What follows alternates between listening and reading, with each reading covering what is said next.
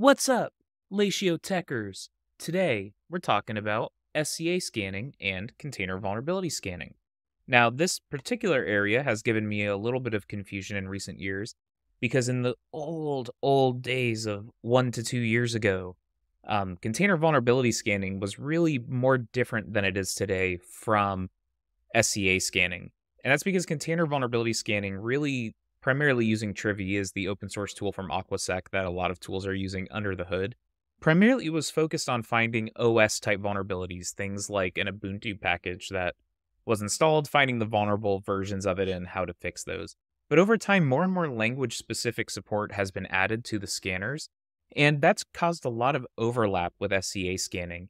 And SCA scanning is software composition analysis, and that's usually things like looking at a package JSON file, and we'll get into more about what that means. Whereas container scans look at the actual built container image. So let's just look at a couple of examples to talk about that difference. And here, first of all, I have a insecure app that both has a JavaScript and a Python version, just that we get an idea of what this looks like in different languages. In Python here, I'm defining in my requirements.txt file the request version I'm on, the cryptography version I'm on, and you'll notice in the actual application, I'm not even importing these files, right? This is purely just so that I can scan something. I'm making it look like I'm using it, but I'm not actually importing it anywhere. And in my Docker file, I copy in the requirements.txt file, and then I install those dependencies. So those dependencies are installed on the disk, but they're never actually called. And this is an important distinction when we talk about different scanning techniques and tools, is some SCA scanners particularly will look at this, and they have a very code-centered approach to how they're thinking. So they're looking at this at the code level, and then they're able to tie it back to the application, maybe see that I never import it. If I do import it, they're able to see, am I using these in a way that they're vulnerable? And that's called function level reachability, where they're actually trying to figure out, am I using a function from, say, cryptography that is vulnerable to an attack within my application? And then container scans will look at the built container image, and they have the benefit of seeing, is this actually getting installed, right? So I might have cryptography here, but say I wasn't even installing it on this image, it was just there. Then it wouldn't show up in those. But really what spurred this video is there's a new generation of these container scanning tools. Great examples of them are Kodem and Oligo primarily, because they use eBPF technologies to not just see, are these installed, but are they running? Now, there's a third option I'm not going to get too much into called Deepfence, and it's because they instrument in a different way, not using an eBPF agent, but rather actually loading into your image itself in a special way that we're just not going to get into. But those are really the three options for this emerging category of tools that really do both SCA scanning and container scanning, but take a much more runtime-y approach to them. In JavaScript, you'll see it's very much the same thing. Here's all these vulnerabilities that exist and what their versions are. SCA scanner, same thing. We'll look at this. They'll check my source code to see, am I actually calling this from anywhere? Am I using these? And then same thing on the Docker image side. You'll see I'm copying in the package JSON file and I am installing them. So that's the pattern. And same thing applies here. The container vulnerability scanning will show these, but it'll have a much more runtime flavor. So let's look at what that looks like using Sneak, for example, to do an SCA test. So that I could have used SemGrep, I could use Endor. There's a lot of tools in this space, but Sneak's what I already had set up. And you'll see here that Sneak looks exactly at what we were talking about, where it sees the cryptography vulnerabilities, it sees the request vulnerabilities, and URL lib. You might think to yourself, whoa, how'd that get there? There's no URL lib here. Well, that's because URL lib, you'll notice, is a transitive dependency where it's coming in via request. So this is another advantage. Usually SCA tools are the ones that show this, where they'll know that URL lib is coming in from requests and if it's getting executed as a result.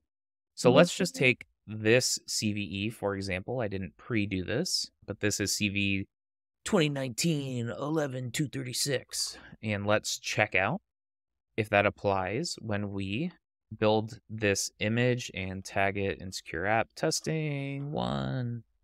Forgot to say in the Docker files right here. So there it built it, and it built fast because I've already built this image before. But now we can use Trivy to scan this image in secure app testing one, and Trivy will scan it. Whoa, that's way more than Sneak found. And that's what we talked about, is that Trivy here is seeing vulnerabilities within the Linux packages, right? But let's see. Oh, what's this? It found URL lib and it found requests. But notice it did not see that URL lib is coming in via request. So you're starting to see some of the differences between these tools. But at the end of the day, Trivy found every vulnerability that SCA scanning did. So that's what's important to emphasize here, and what I wasn't really sure of is the container vulnerability scanning can find, in theory, everything that an SCA scanner can have. But a lot of it comes down to this package support, where if the scanner doesn't know how to analyze the package files, then it's not going to be able to deduce what comes from it. So language support is really important. Now, I know what you're thinking, but James, I want to see the JavaScript example. Lucky for you, we'll take a look at that too. That's because I'm in my app. Now if I run the test, so once again, sneak, run some stuff, and once again, we have a transitive dependency here, right, where React script is pulling in eventually nth check. So let's open that up, grab the CVE from this here, and then run a build. It's loading it up, and then Ruby on it. See if it found it, and it did. So once again, nth check. Once again, not showing the transitive nature of it, but it does find it within here.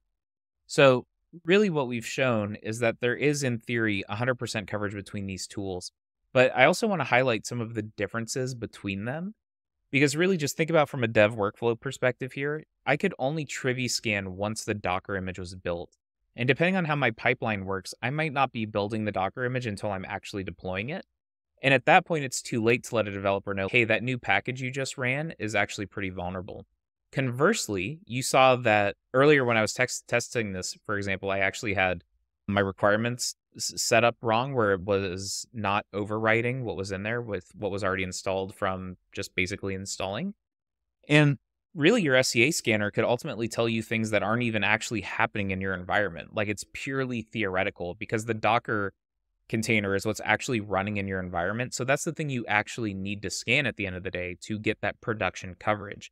So typically, companies have ended up having both of these tools. They've had both SCA scanning to theoretically tell you what is there for the better language support, to let developers know what to fix as soon as possible. And they've had container scanning, and they've had that in order to have the actual runtime context of what's there, what's running, what's not running, and really just for that full visibility angle. But what's really exciting about this new sort of breed of tools that's coming up that makes them so valuable is they're able to use the runtime context, which is what you really need to have from a security perspective. Like, at the end of the day, that's the visibility that you can't give up. That's why typically the CNAP providers have this functionality over the other ones. Some of them have both. But in general, they always have container scanning, because that's the non-negotiable. That's what you have to have from a compliance perspective. But then this newer tool doesn't draw such a stark comparison. It gets the benefit of that runtime data, but it also gets the benefit of the build time scanning. And then it links those two things together so that you can see both theoretically what's coming in and what's running. And that way, you can actually get the greatest possible reduction in false positives, because both what should be getting imported, if it's transitive or direct dependency, or if it's a runtime. And let me give you an example here. I have a screenshot from the Kodem platform, because they don't just have a get started button, which I always love to see. Let me pull up this. Within Kodem, you can see here this runtime insights button, but you're also seeing it alongside the direct versus transitive dependency filter. And it's this picture of the runtime insights alongside the direct and transitive dependencies.